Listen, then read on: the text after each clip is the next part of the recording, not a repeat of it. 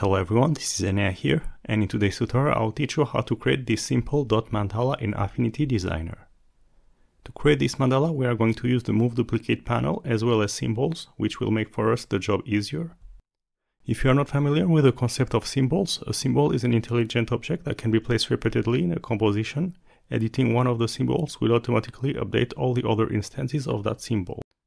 In this specific mandala, the use of symbols is beneficial as we create one dot, turn it into a symbol, and duplicate it the number of times that we need. And then when we add the other objects that we need to the symbol, it will automatically duplicate the number of times that we need it. Alright, so I will show you how to do it. So first we go to File, New, and we create a new composition. We give it 2000 by 2000 pixels in dimensions. And we click on Create. And then we go to View Guides, and we add horizontal and vertical center guides to the composition. And then we make sure that snapping and snap to guides is enabled.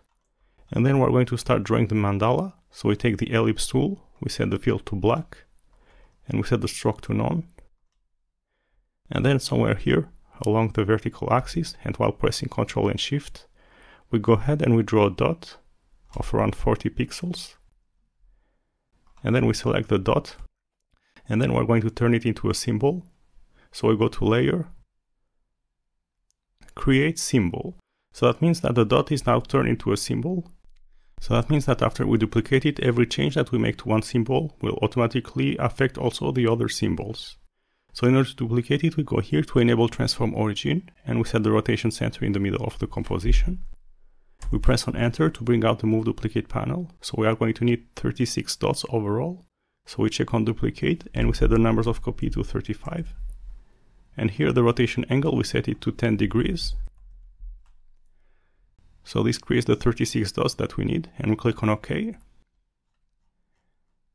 Now we select the very last symbol in the transform panel, and we uncollapse it and we select the dot within it. As we can see now, if we move one of the dots, that will automatically move all the other dots. So this is the advantage of working with symbols.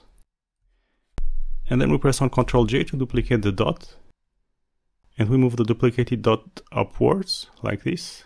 As you can see, that also moves the other dots. And then we're going to scale it up while holding Ctrl and Shift. As you can see, that also scale up the other dots.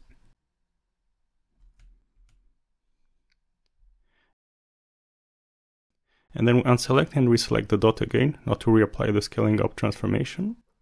So we have to double click to reselect it. And then we press on Ctrl J to duplicate it again. And then we move the duplicated dot upwards like this. And then to complete the mandala, we are going to need one more tier here. And one more thin rounded rectangles down here. So we take the tier tool. And then we go ahead and we draw a tier. And we center, so we have to double click to select it. And then we center it along the vertical axis like this. And we flip it vertically. The change also affects the other tiers. So we are going to elongate it a bit.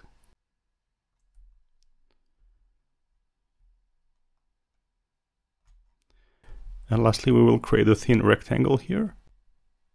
So we take the rounded rectangle tool.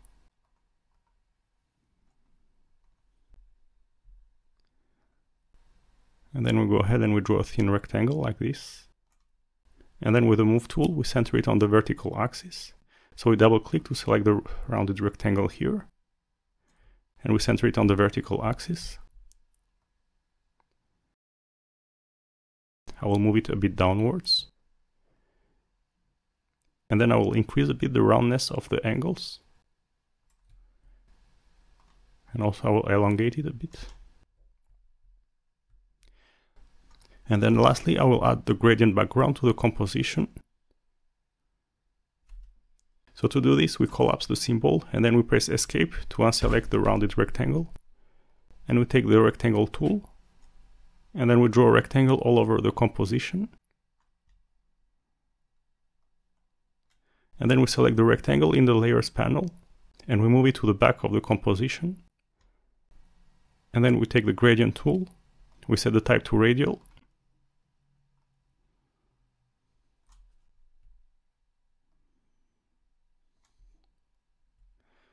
So I'll set the color in the middle to yellow.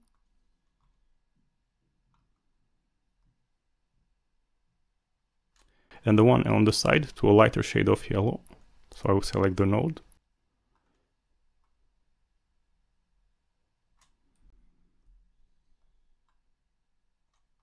Alright, so this completes the figure, so you can go ahead and experiment more with the use of symbols.